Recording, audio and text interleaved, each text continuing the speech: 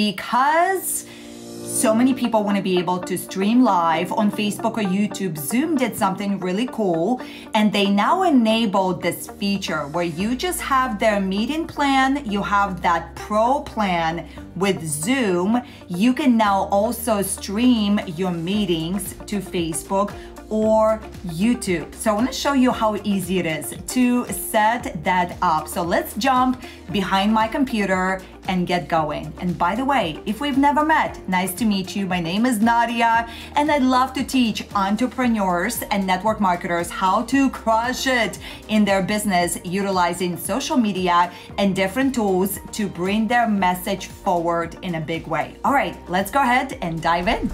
All right, let's dive in. Welcome to the member area of Zoom. Okay. Before you go live, a couple things. I want to make sure that you got your settings on the proper thing. So click on settings, click on in meeting advanced, and you want to scroll towards the bottom. See where it says allow live streaming meetings. You want to make sure that this feature here is enabled, and it'll give you an opportunity. You'll see when I'll show you how to get the meeting going, it'll give you an opportunity to be able to stream your meeting. Now, before we keep going, right, the requirement in order for you to stream is you got to have at least this pro plan, which is $14.99 a month. And of course, you can read all about what comes included. Okay, here we go. I'm just gonna go ahead and click on host meeting with video on. You can have, I believe, up to as many as 100 people, something crazy like that, right? So you're gonna join with computer audio. Excuse me, hi, the sun is nice and bright. I love it. Okay, unmute if you want people to hear you. That's probably a good idea.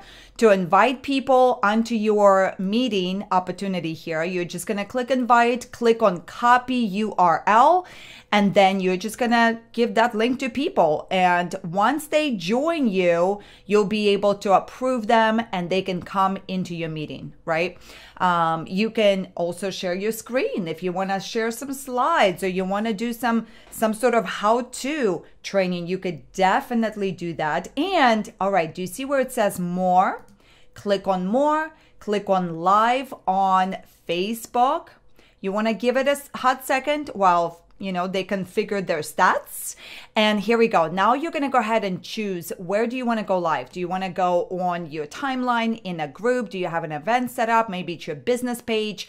Let's go ahead and say, I'm gonna go live on our business page.